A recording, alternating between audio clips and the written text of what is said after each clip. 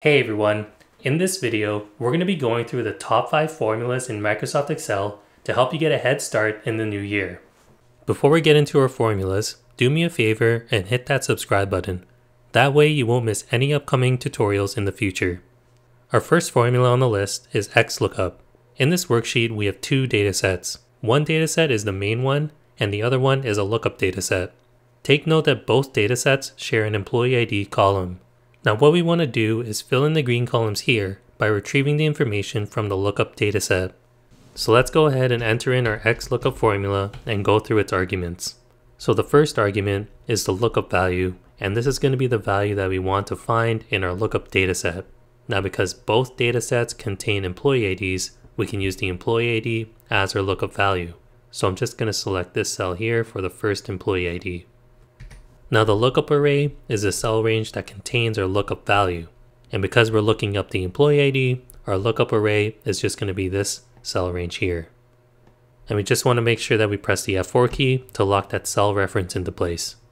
Now the return array is going to be the cell range that contains the information that we're trying to retrieve. So in this case, we're trying to return the start date. So we just want to select this cell range here. And then we just have to make sure to press the F4 key here as well to lock that cell reference into place. Now we can go ahead and press the enter key, and then we get a start date returned to us, and now we can copy this formula down to see how it looks for the rest of the employees. So what we can see here are a couple errors appearing, and that's because the employee IDs just actually can't be found in our lookup dataset. Now what sets XLOOKUP apart from other lookup formulas is that it can handle errors internally. Going back into our formula, we can go ahead and enter in some information into its next argument in this if not found argument. So here, I'm going to enter in a string of text that just says investigate.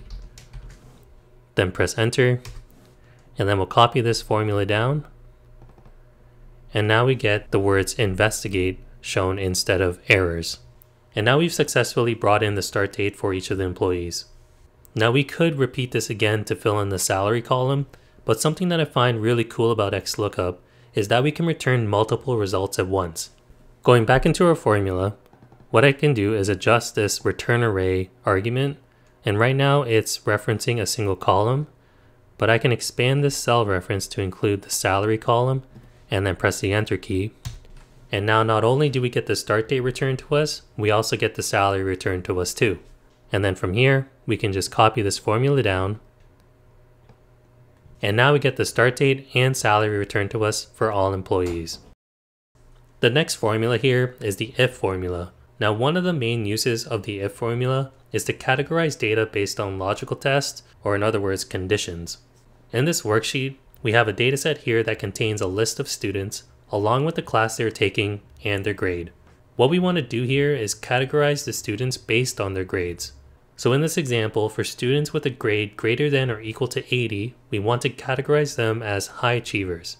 And if not, we want to categorize them as standard. So let's go ahead and enter in the if formula. And let's go through its arguments. So this first one is the logical test. So this is where we want to check to see if the grade is greater than or equal to 80. So let's just select this cell here. Then we'll do the greater than symbol and then the equal sign. And then we'll type in 80.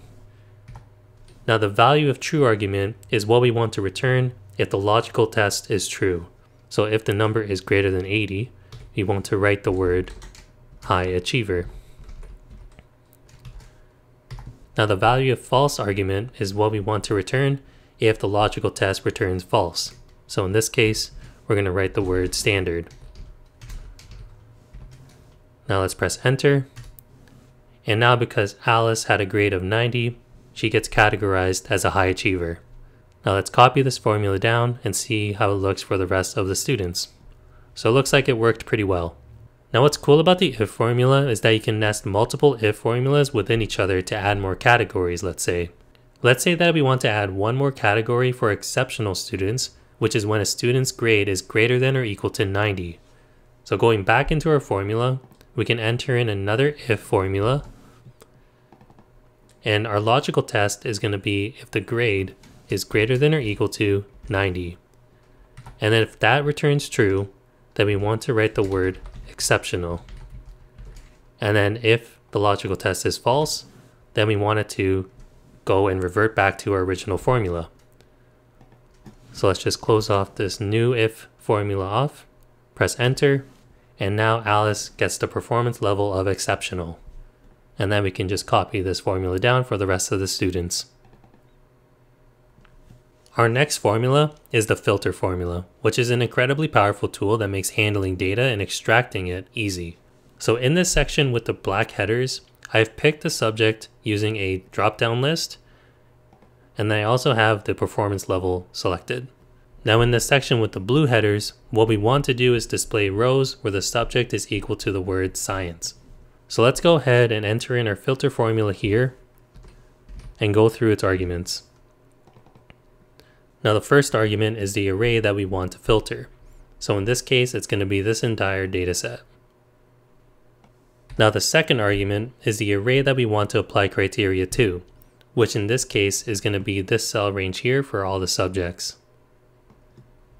And then what we want to do here is check to see if in this array of subjects, the value is equal to the subject that we've chosen. So in this case, it's science. So let's press the enter key. And now we only have students shown with the subject science. And because we're using a dropdown, if I change the subject, we can see that the list of students changes as well. So let's go ahead and change it back to science. Now what's cool about the filter formula is that we aren't limited to applying a single criteria. We can actually apply more than one. Now let's say that we want to show students that are in science as well as high achievers. So going back into our formula, what we can do is insert brackets into here, as this is one set of conditions. And then we're going to use an asterisk, which represents an AND operator. And then we're going to introduce another criteria here. So we're going to select this cell range here for performance level. And then we're going to check to see which ones have the value high achiever in it. So let's go ahead and press the enter key now. And now we get a smaller list, but that's because not only are they taking science, they are also categorized as high achievers. And again, if I wanted to change the subject to, let's say, math, we get a different list that changes automatically. Continuing on, we have the SUMIFS formula. This formula is perfect for situations where you need to add up numbers based on multiple criteria. Now in this worksheet, we have a dataset that contains sales orders, including information such as product, category, and region. Now what we want to do here is calculate the total sales based on multiple criteria, which are going to be the category and region. So let's go ahead and enter in the SUMIFS formula and go through its arguments.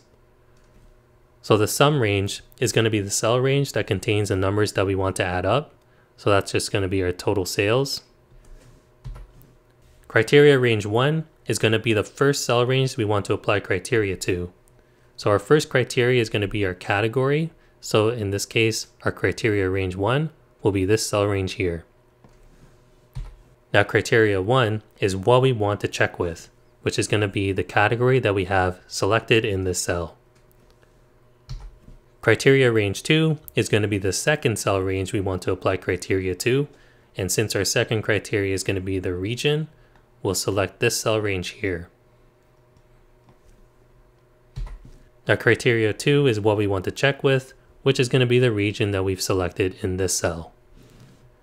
Pressing enter, and we get the result of 10,000, which we can check by highlighting the cells right here, here, and here. And just like our previous examples, we can go ahead and change the values in some of our criteria, and we can see that the number changes with each change. So now we get a total sales number of 700. Finally, let's talk about Excel's best formula for counting, which is COUNTIFS, as it's the go-to formula used to count things based on multiple criteria. So let's say that we want to count the number of orders for the category appliances in the North region. So let's go ahead and enter in our COUNTIFS formula here and go through its arguments. Now criteria range 1 is going to be the first cell that we want to apply criteria to. So similar to the SUMIFS formula, that's going to be this cell range here. And our criteria 1 is going to be the category selected here. Criteria range 2, just like the SUMIFS, is going to be the second cell range we want to apply criteria to. So since it's region, we can select this cell range here. And then our criteria 2 will be the region selected in this cell. Now let's go ahead and press the enter key. And then we get the answer 3 returned to us. And that corresponds to these 3 rows. And those were the top 5 formulas in Microsoft Excel to help you get started in the new year. If you enjoyed this video, make sure to hit the like button down below and subscribe to the channel if you haven't already. I'll see you all in the next video.